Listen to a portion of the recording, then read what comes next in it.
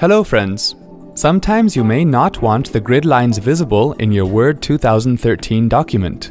Here is how you can make the grid lines in column graphs visible or hidden. Open Word 2013 and then open the document that contains the column graph. Click the column graph. This will display the chart tools.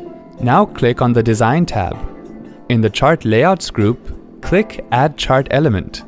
Click on Grid Lines. To add horizontal grid lines to the graph, click Primary Major Horizontal Grid Lines. And to add vertical grid lines to the graph, click Primary Major Vertical Grid Lines. To change the display style of grid lines, select the grid lines and click on the Format tab. Open the Shape Styles menu and choose the display option that you want. To hide a grid line, click on the plus icon on the top right corner of the graph and then click on the arrow icon next to grid lines.